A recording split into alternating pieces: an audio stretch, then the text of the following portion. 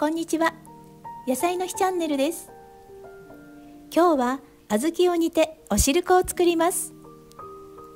好きな甘さに出来上がると食べ飽きない美味しいお汁粉が出来上がりますよ。小豆は短時間で煮えますので気軽に作ってみてくださいね。最後までぜひご覧ください。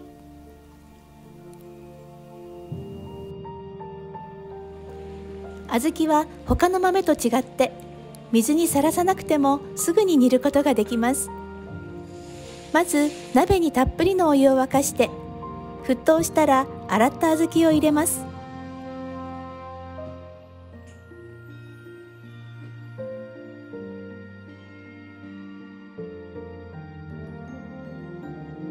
この時に表面に浮いてきた小豆を取り除いてください。この小豆は煮ても硬かったり味が悪いものです。再度沸騰したら弱火で30分煮ます。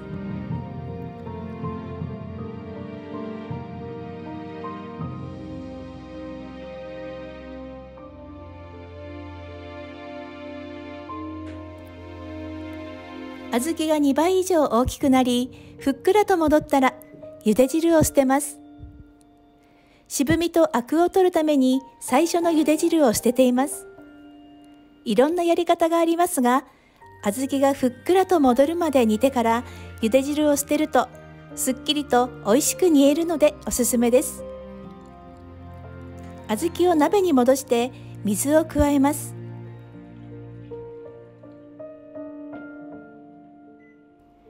中火で煮て沸騰したら弱火でアクを取りながら30分を目安に煮てください。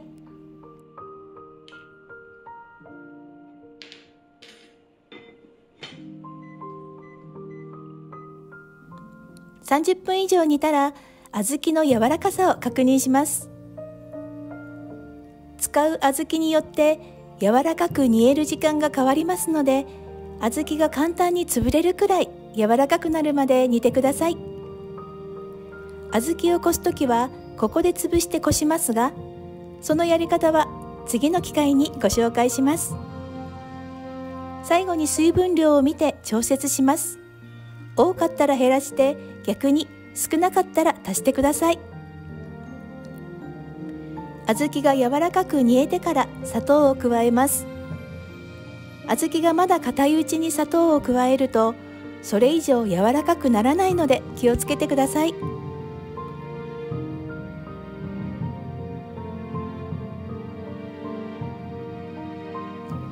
味を見て好みの甘さになっていたら塩を加えます。塩を加えることで甘さが引き立ち、味のバランスが良くなります。味付けしたらアクを取りながら少し煮て完成です。このまま煮詰めて水分を飛ばせば美味しい粒あんになります。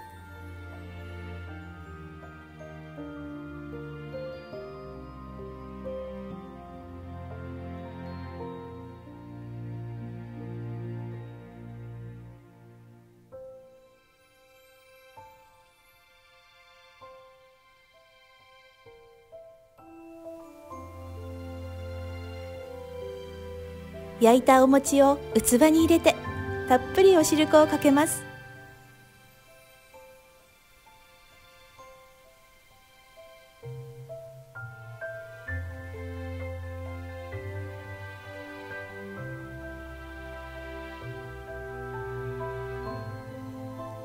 好きな甘さに出来上がると本当に美味しいですよ。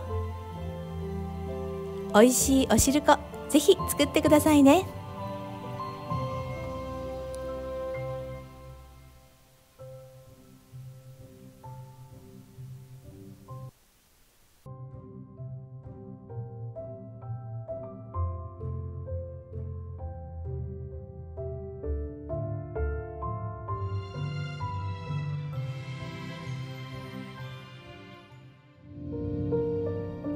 最後までご視聴ありがとうございました。